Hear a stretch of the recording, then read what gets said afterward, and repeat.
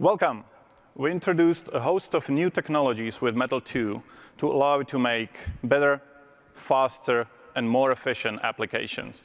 My name is Michal, and together with my colleague Richard, we'll explore three main themes today.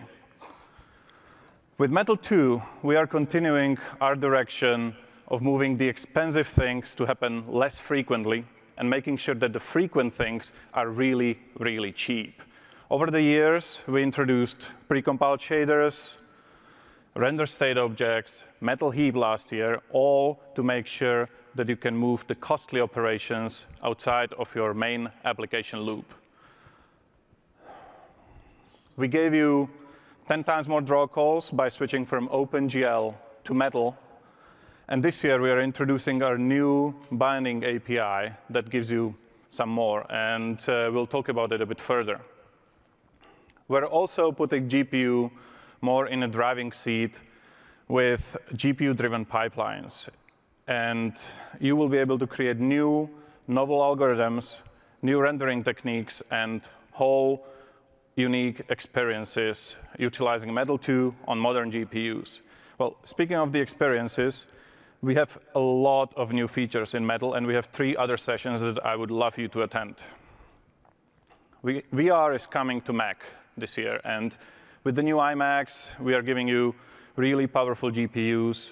The external GPU is coming to MacBook Pro to give you the same power, and this all enables your users and your content creators to experience VR in ways not possible before. Tomorrow's session will show you how to use our display, direct-to-display technology to get your content to HMD quick and with low latency. You'll learn about the new Metal API additions for VR and our new tools additions. Machine learning is quickly becoming a key feature of our devices and many, many applications. And with Metal 2, you can use Metal performance shaders to utilize the power of the GPU for machine learning on both desktop and mobile devices. And you're probably staring at that picture behind me and thinking, how's that done? Well, we have a session for you on Thursday where you'll learn about this and about the machine learning primitives, the image processing primitives we have in our Metal performance shaders.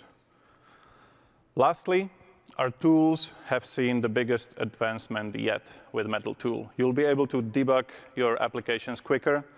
You can drill down to problems easier, and we are exposing, for example, GPU performance counters to make sure that you can find your hotspots and your application fast paths quicker. So I hope I got you excited about the few days ahead, and let's get back to the present with the content of today's session.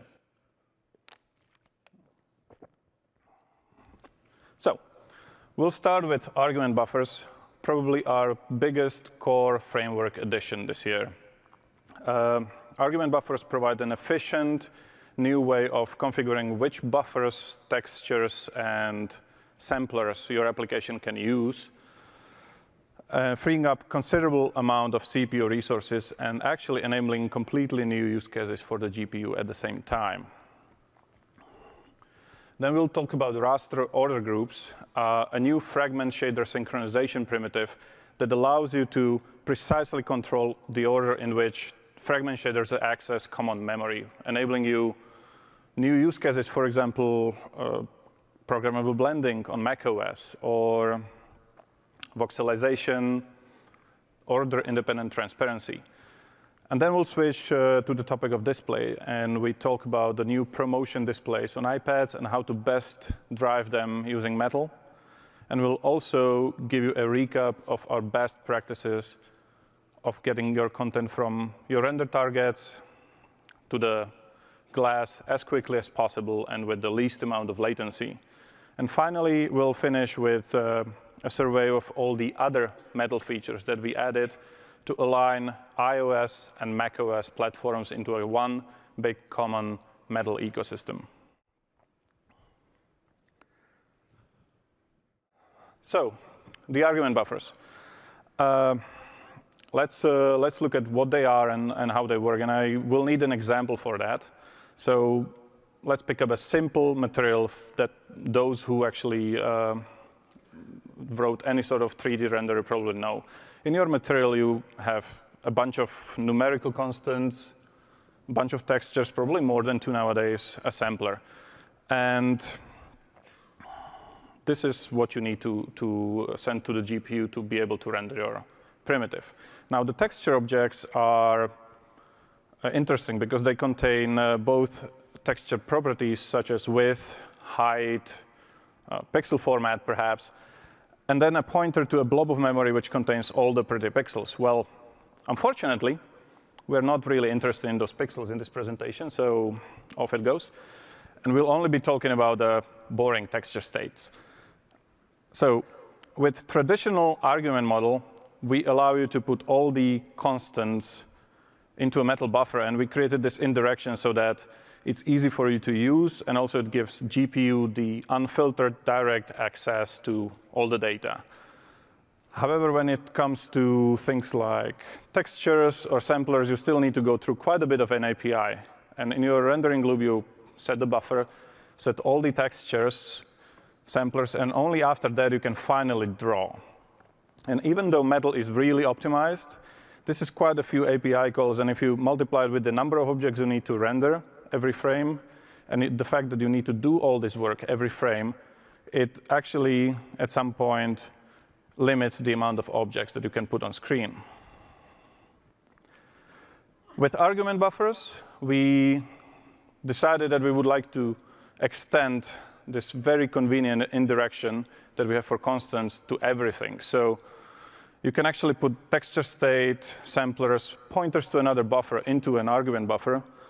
And this really simplifies your rendering pipeline because, well, suddenly, only thing you need to do is set the buffer and draw. And you probably figured out that with this few API calls, you can put more objects on screen. And as you'll see later, you can do actually even better with argument buffers. So we've done a bunch of benchmarks and run argument buffers on our devices. And this is, for example, what you get on iPhone 7.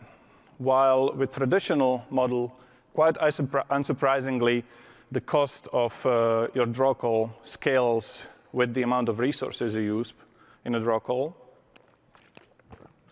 With argument buffers, the cost stays pretty low and almost flat. So this already shows you that, for example, with a very simple shader with just 2 resources, a texture and a buffer, or 2 textures, you're getting 7 times the performance improvement. With 8 textures or 8 resources, however you want to mix it up, you are getting 18 times performance improvement on iPhone 7. And it goes even better with 16 resources, obviously. So I already talked about the performance. I hinted towards the new use cases, and we'll talk about this in a minute. And the last point, the last benefit of argument buffers I would like to bring up is the ease of use. And it comes from the fact that argument buffers are ultimately extension of buffers. So you can, for example, go ahead and prepare them ahead of the time, let's say when your game is loading, and then don't have to worry about it anymore during your rendering loop, further improving your performance. Or you can mix them with the traditional binding model, for example, even within a single draw call, which means that your adoption can be as simple as using our new tools to figure out what is your most expensive loop in your application, and optimizing that, and then maybe return to the rest in a year when you have time. And lastly, the argument buffers are supported across all Metal devices. So once you take this adoption step and you get all the performance, you can keep using it on all Metal devices. The ease of use actually translates really well to the shaders. And since we will be looking at the shaders quite a bit during this section, this is an example of the material I gave you in the beginning.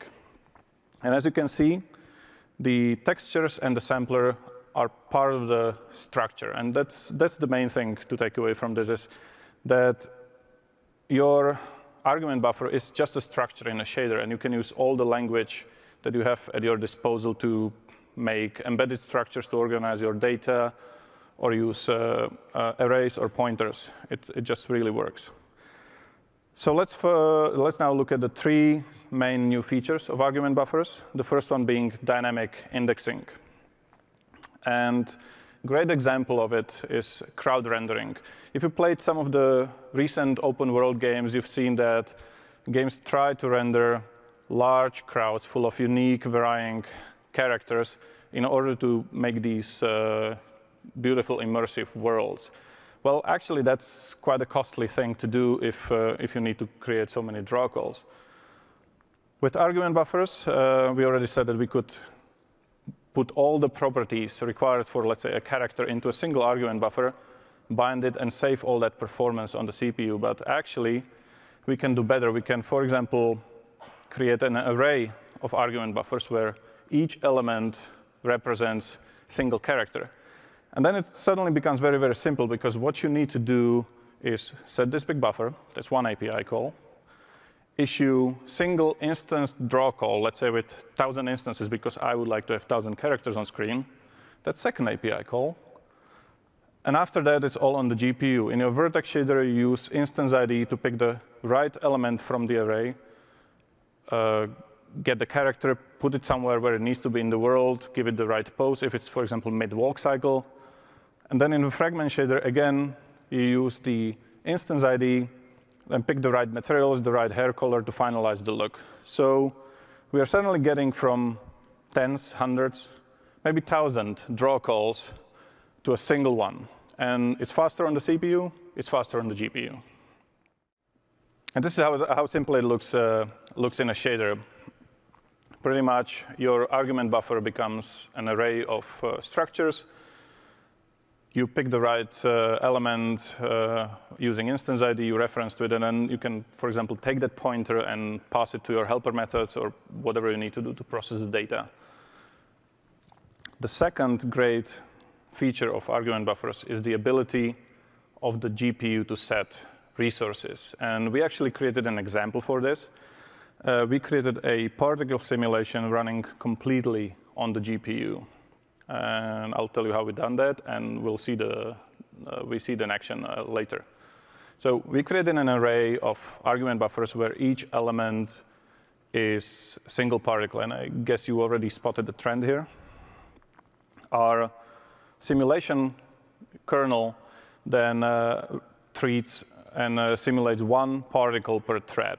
But we wanted to actually go further, and we wanted to be able to create the particles in the kernel as well on the GPU. So in order to do that and to give it the right materials, we also have argument buffer with all the different materials that we would like our particles to have. And our simulation kernel then, every time you do an action in our little demo, the simulation kernel looks into the environment and see what's the correct, most appropriate material. And let's say if we are in the forest, we pick moss as the right appropriate material for a rock and copy it to the particle itself. If you're on the rocks, we pick the rock material. In a hill, we pick grass. So this way, everything stays on a GPU. And it actually looks in a shader just as simple as I described it. If you want to modify data on your GPU, you bind it as a device buffer and start assigning values as you are used to. But also this time around, you can copy textures or copy the whole structure, and it's really this simple. And the last great feature I would like to mention is ability of argument buffers to reference another argument buffer. So this way, you can actually go ahead and create reusable and complex object hierarchies just as you are used to from C++, Swift, Objective-C. Let's say in the example of our renderer, if you have a ton of objects, but you probably have very few materials. So what you can do is reference the material from each object and save some memory. Or you can build your scene graph as a binary tree where actually you point to the objects and the tree nodes as you need them, as you would be used to from the CPU. And you can share this data with the CPU as well. So these are the main features, and let's look at the support matrix. We have 2 tiers. The tier 1 is supported across all Metal devices, and you get the CPU performance improvements, you get the new shader language, but because of the limitations of the GPUs, this tier is not able to utilize the GPU-driven use cases that I mentioned earlier. With tier 2, however, you are getting all of this, so you get all the new use cases, and we are also really increasing the amount of resources you can access. Your shaders can access 500,000 textures and buffers for you to do these new algorithms. While tier 1 is supported on all Metal devices, tier 2 is something you need to query for, but don't worry, the support is really wide. All the Macs with discrete GPUs are tier 2. All the new MacBook Pros, the latest MacBook, the last year MacBook Pros are tier 2, so we can go ahead and have fun. Now let's look at the demo I promised you. We'll be showing 3 videos with 3 different features.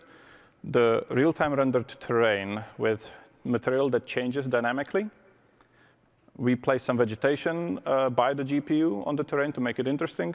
And we have all these nice particles that I mentioned before. So as you see, we are painting height on the terrain. We can sculpting the terrain, and the material actually follows.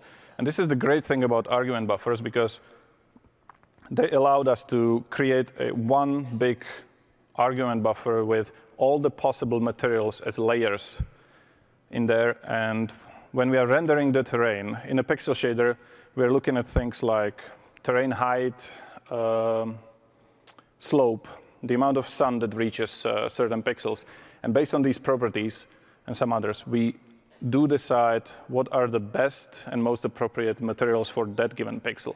And this is all happening in real time, whereas previously we would have to go ahead and split the terrain in small pieces, offline analyze which pieces need which textures in order to make it as optimal as possible, and only then render. So we are going from a pre-processing step, which is heavy and prevents real-time modification, to something that is real-time without pre-processing and completely dynamic. And we added the vegetation on it. And as you see, the vegetation is also context sensitive. You see the palm trees on the sand. You see the little tiny apple trees on the hills. And while the vegetation itself is fairly traditional instance rendering, the power of the argument buffers here is that it allows us to share the same terrain material with all the same properties and the same terrain analysis function between 2 completely separate pieces of code. While terrain rendering uses all this data to render pixels, the compute shader that places the geometry, the vegetation, actually analyzes the same materials to figure out what is the best type of tree that to place in the given spot. And this is very easy because every time we make a change, nothing actually changes in our code base. We just add new layers or change our analysis function. Whereas previously, we would have to maybe juggle 70 textures between 2 completely separate code bases in order to make them run in sync. Lastly, we have the particles. I hope you can see that they nicely get the material of the terrain there. Now, what I did not mention is that this all is rendered with, again, a single draw call. We are rendering 16,000 particles here with single draw call with absolutely no involvement on the CPU. And not only the particles have unique materials, they actually have unique shapes because argument buffers actually allow you to change your vertex buffer per draw call. And this is something where if we try to do that without argument buffers, we had to create a complicated control handover between the GPU that simulates and the CPU that tries to come up with the best set of draw calls to represent all this variety. So with argument buffers, this became just very, very simple. OK, so enough pretty pictures. And let's wrap my portion of the session with look at some APIs and some best practices. As I mentioned before, argument buffers are extension of metal buffers, and that means all of our API related to buffers just works. You can go ahead and take argument buffer, copy it somewhere else. You can blit it between CPU and GPU. And while argument buffers look like structures on the GPU for shaders, on the CPU, you will use metal argument encoder object to fill up the content. This abstraction allows metal to create the most optimal memory representation for any given argument buffer on that specific GPU that you are actually running. So you get the best performance. It also frees you as developer from all these details and worries about, for example, how each GPU represents what the texture is. Where does it live in memory? All of this changes from platform to platform, and we hide it between a simple interface so that you can write very simple and effective applications. So I hope you're not worried about that encoder that I mentioned. It's really, really simple to use.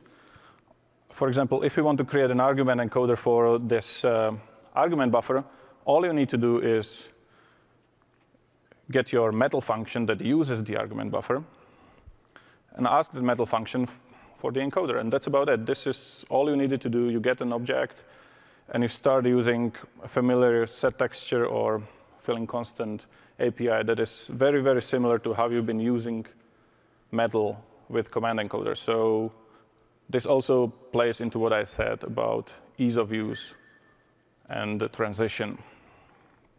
There are multiple other ways of creating the encoder. You can go more explicit with the descriptor, but that's something you should look into in documentation if you need such thing. We advise you to actually go and get argument encoders from the shaders. Now, with all those indirections, GPU being able to step in and modify the argument buffers, or dynamic indexing and 500,000 textures, all that in a mix, it's not really possible for metal to figure out what, for example, what textures or buffers do you actually intend to use in your rendering loop. But luckily, you as a developer have pretty good idea about that. So we ask you with argument buffers to be quite explicit about it. If you're using heaps, and absolutely you should use heaps to get the best performance out of your platform and the best way of organizing your data, the only thing you need to do is tell metal that you intend to use a heap or multiple heaps. It's up to you. And this makes sure that the textures are available for you in a rendering loop. If you want to do something more specific, let's say you would like to write to a render target from inside a shader, or you would like to read from a depth buffer, you use a more specific API and tell metal that you intend to change resource and with a specific way. And again, it's as simple as this. You don't need to do anything else. So let's wrap up with a couple of best practices. I think if you know metal, they are very, very similar to what we are telling you about using metal buffers. The best way to organize your data is by usage pattern. You probably have a ton of properties that do not change per frame. So put them into an argument buffer and share it with all the objects. You will save memory this way.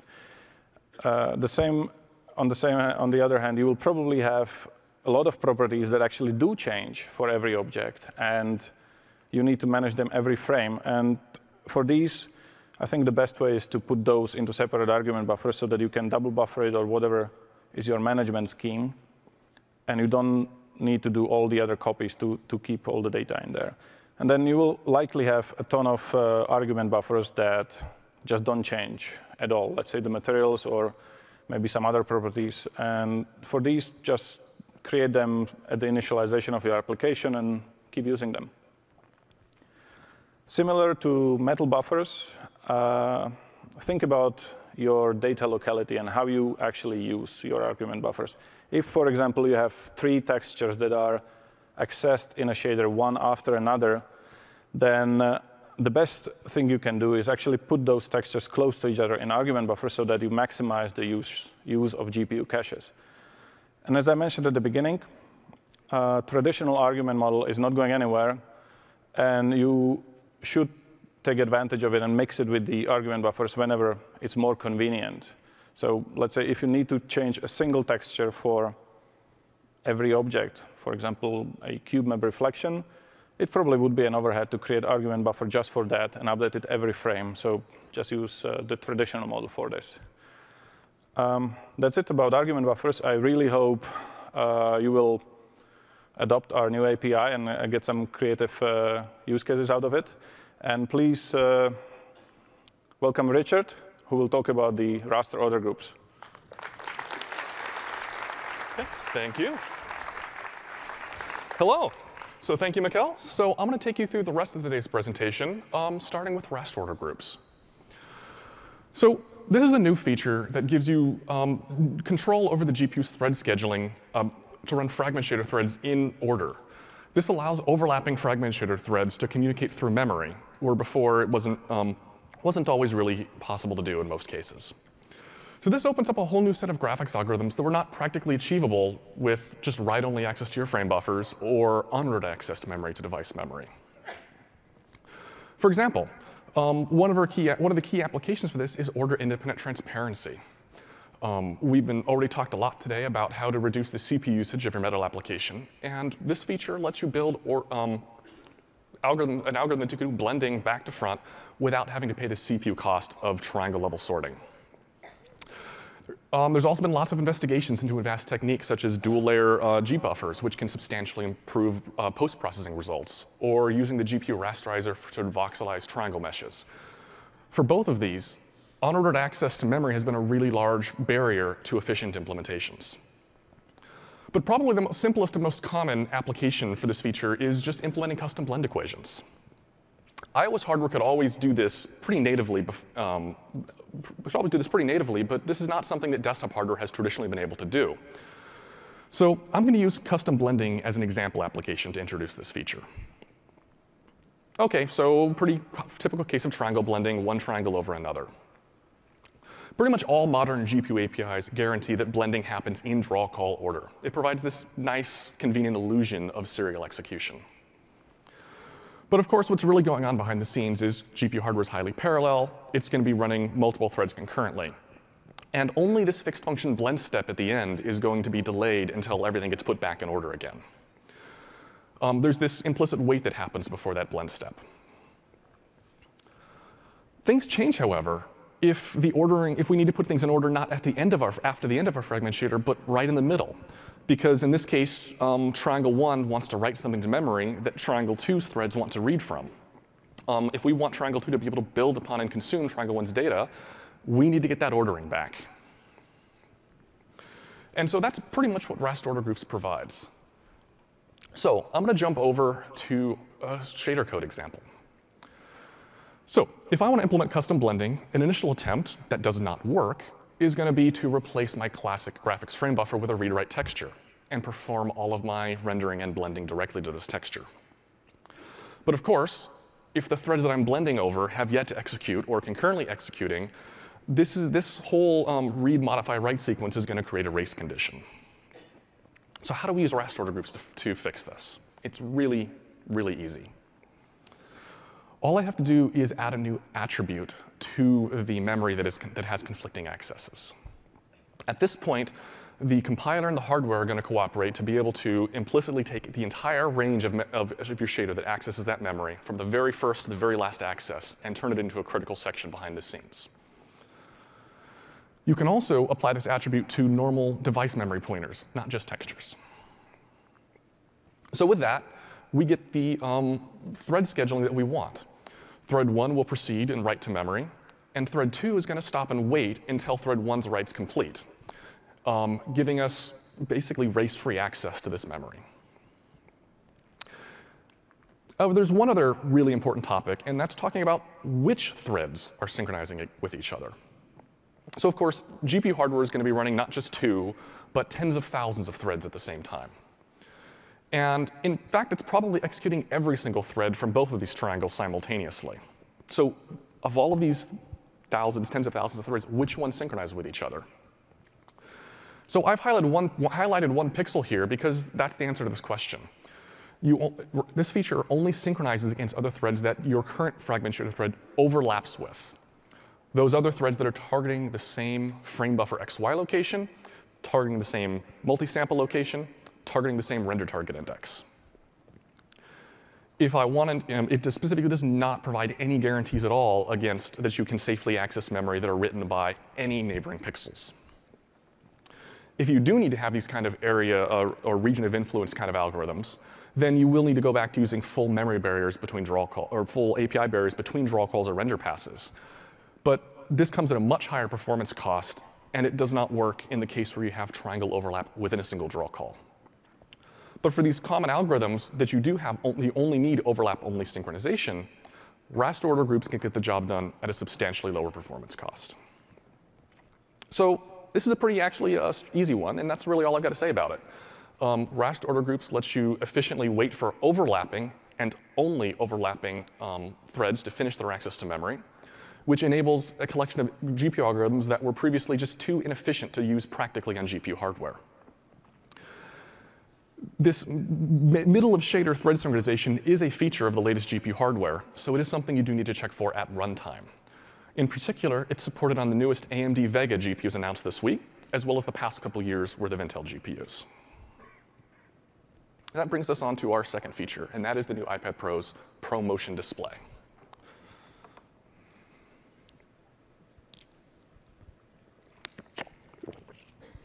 So, ProMotion. This is a particularly great feature for graphics and game developers, and so I really want to show you what you can do with it. This is the first of a sequence of timeline diagrams I'm going to show you, showing us when the GPU starts and finishes producing a frame, and then when that same frame finally gets onto the glass for the user to see. The first and most obvious thing that ProMotion does is we can now render at 120 frames per second. This feels absolutely fantastic for anything that has really high-speed animations, for anything that's latency critical, such as tracking user touch or pencil input. And it does have some catches.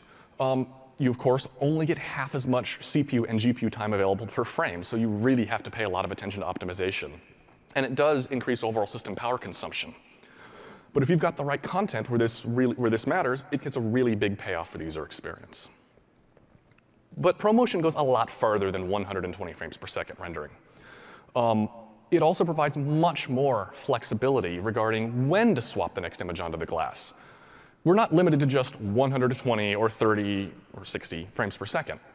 ProMotion behaves much more gracefully as your application's performance moves up and down compared to a fixed frame rate display. For example, here I have a timeline diagram of a title that is just doing too much GPU work to target 60 frames per second. They're producing frames they're about 21 milliseconds or about 48 frames per second. The GPU is perfectly happy to do that. But on the display side, we can only refresh once every 16 milliseconds, and so we end up with this beating pattern. There's this stuttering that the user feels where some frames are on the glass a lot longer than others. And it's not nice at all. And so pretty much universally what applications do in this case is they will have to artificially constrain the frame rate all the way down to 30 frames per second.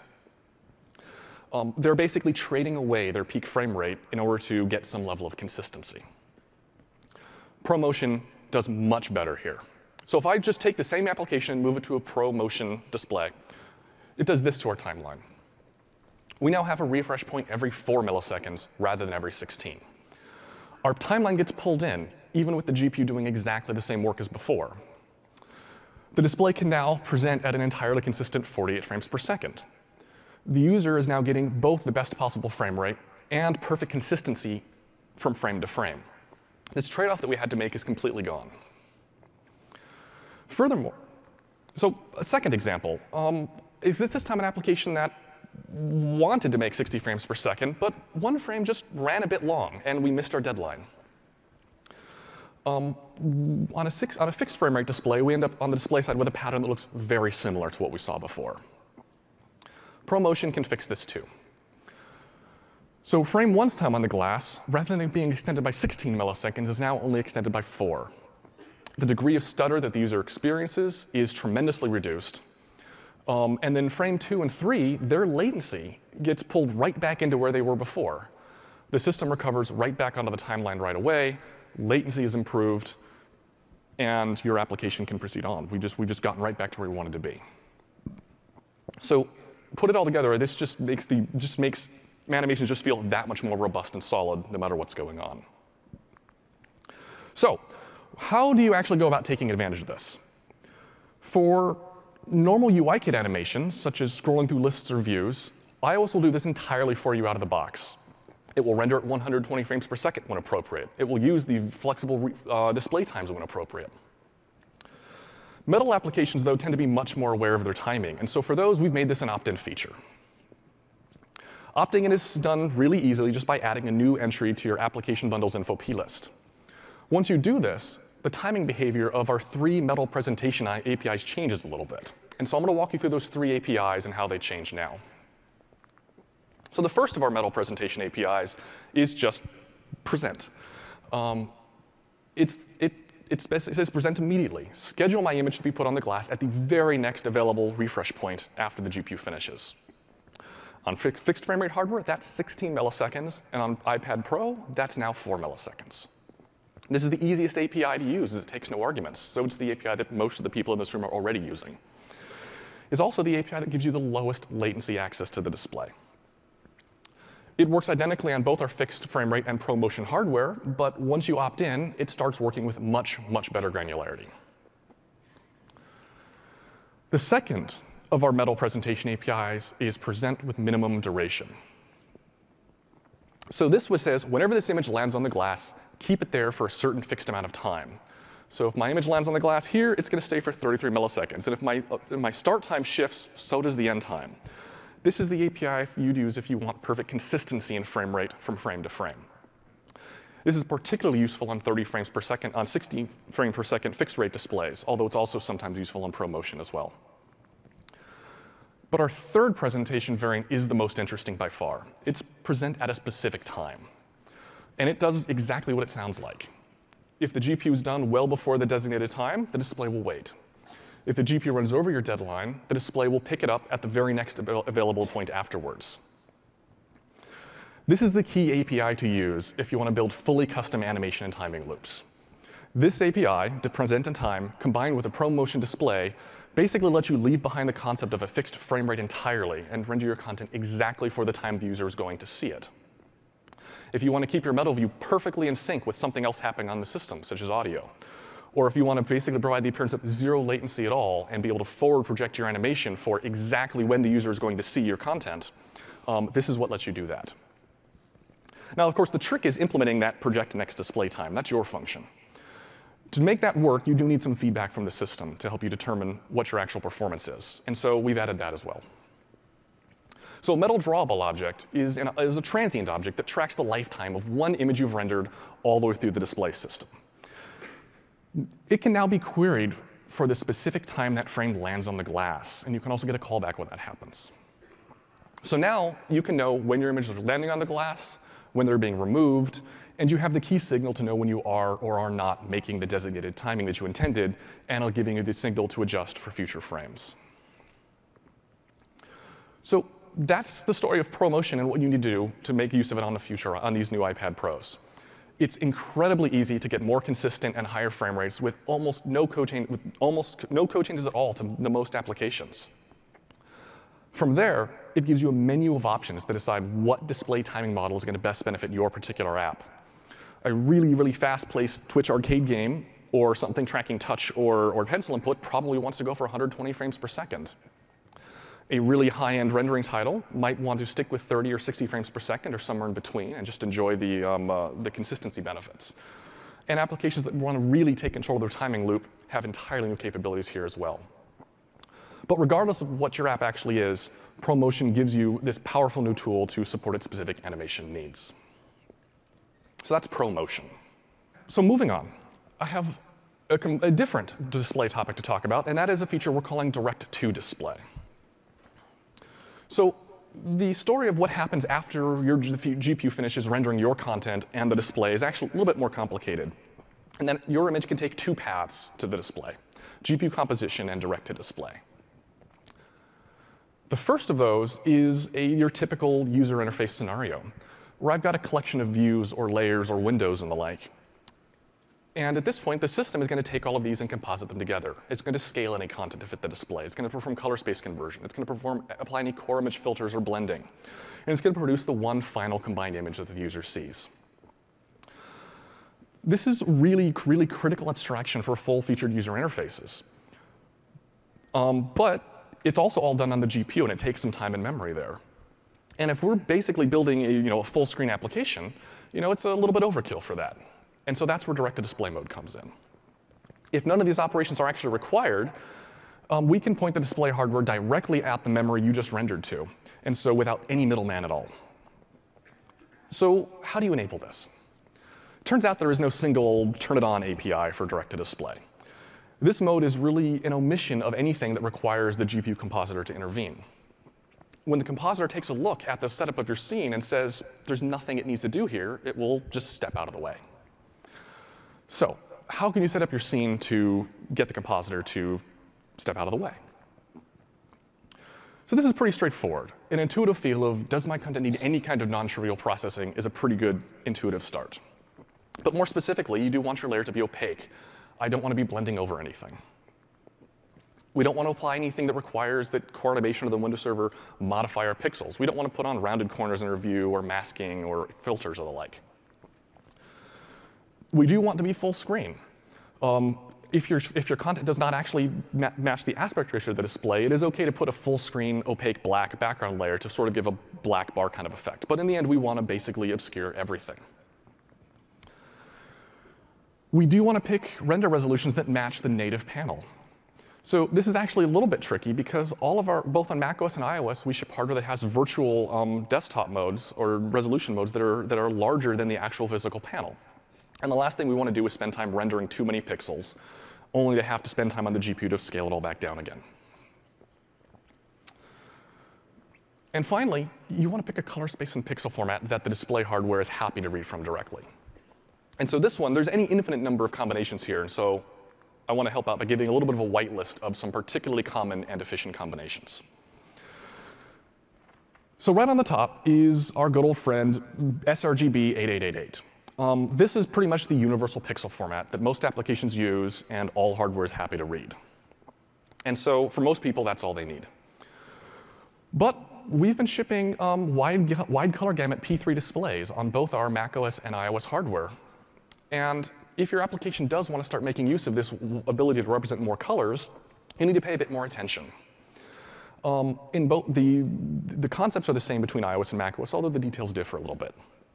In both cases, we do want to render to a 10-bit pixel format. But note that if you render P3 content onto a P3 display, that's fine. But if you render P3 content onto an sRGB display, the system GPU compositor might have to get involved to crush your color space back down to fit the display. And so P3 is not something you want to do universally all the time. You do want to take a look at the current display and make this a conditional thing. So finally, for completeness, I'm also going to list RGBA float 16, which is sort of the universal wide gamut high dynamic range pixel format. Although it is also necessary for macOS's extended data range feature. Although it is worth noting that it does require GPU compositing in all cases. So I mentioned you do want to be a little bit conditional if you're writing an application that's wide color aware. Fortunately, both UIKit and AppKit provide really convenient APIs to check that. So the last step is, how do you know if you're actually on the direct-to-display path? So this is a screenshot of our Metal System Trace tool in Instruments. And Metal System Trace is pretty much a developer tool that will give you a live timeline of the CPU and the GPU and the display. Pretty much a real-world version of the diagrams I've been showing you in this presentation. So in this case, I want to highlight my 3 frames that I've rendered. The colored time intervals are my own application's rendering. And the gray time intervals are some other process using the GPU. I can get more details down at the bottom of the window where I can see it's coming from backboard D, our iOS composition process. So this is the case where my application is going down the GPU compositing path.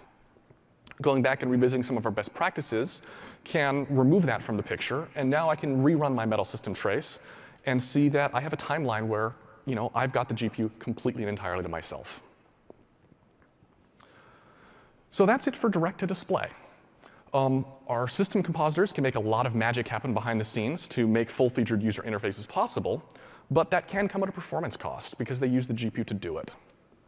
By being a little bit aware of what you're asking the compositor to do, or more importantly, by not asking what you're not asking the compositor to do, it can get out of the way without using the GPU, returning some of that time to you.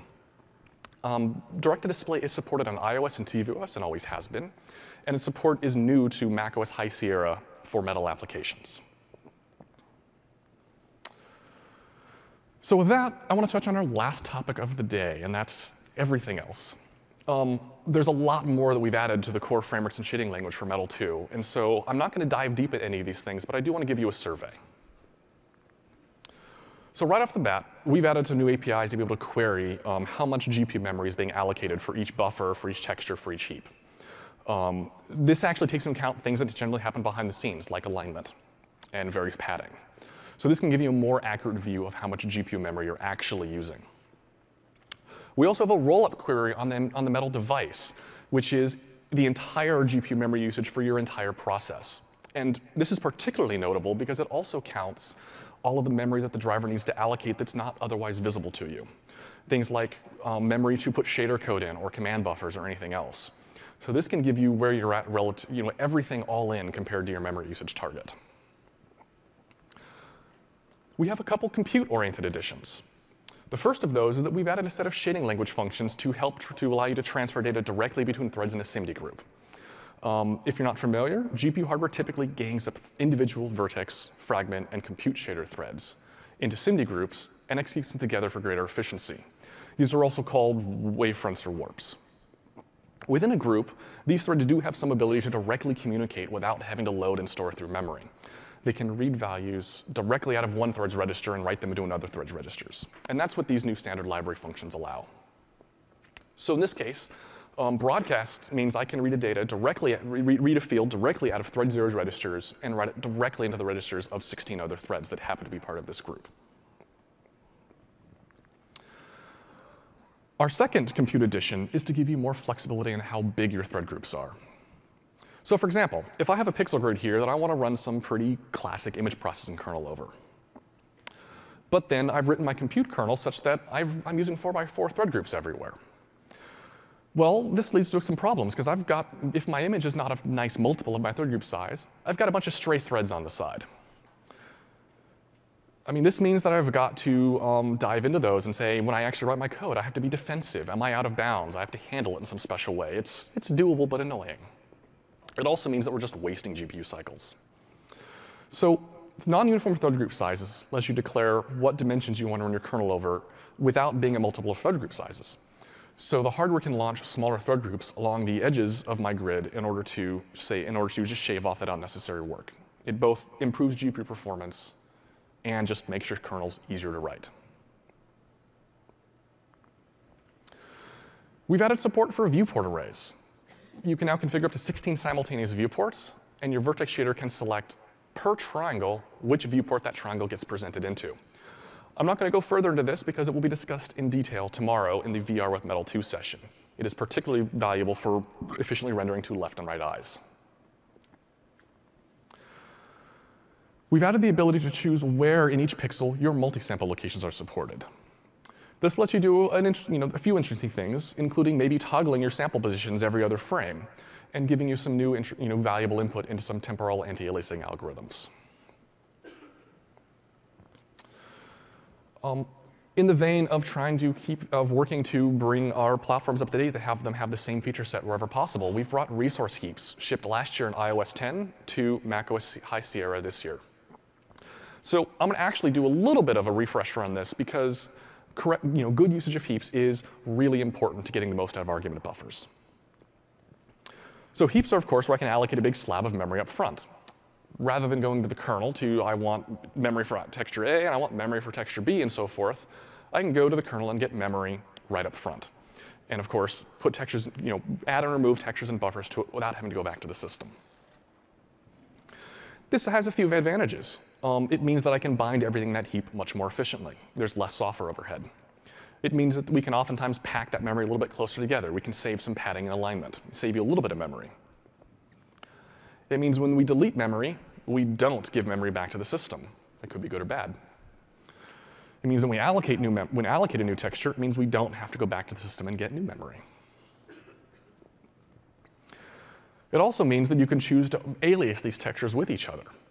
If I have typically render targets or intermediate render targets between different passes in my render graph, it means that if I have two different intermediates that just don't have to exist at the same point in time, I can alias them over each other, and I can save tons of memory like this.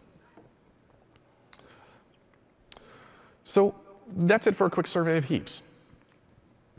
We've added linear textures from iOS to macOS. Linear textures allows you to create a texture directly from a metal buffer without any copies at all. We've extended our function constant feature a little bit. A quick refresher, function constants allow you to specialize bytecodes. If you've done all your front-end compilation offline, you can then tweak and customize your Uber shader bytecode a little bit before actually generating final machine code. If you have a classic Uber shader, this can save you the cost of having to rerun the compiler front end for every single permutation.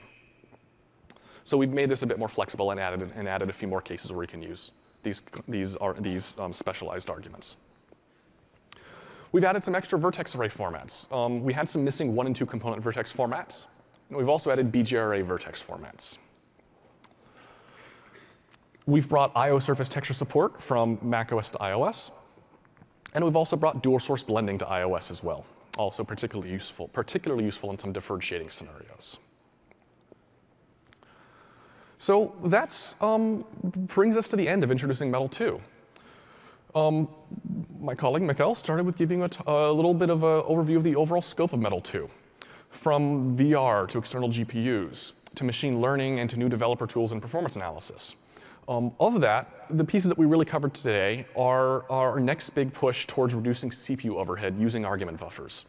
Argument buffers also unlock the ability for the GPU to start taking a little bit of its own destiny when it comes to configuring shader arguments. Just one less reason to take data back to the CPU.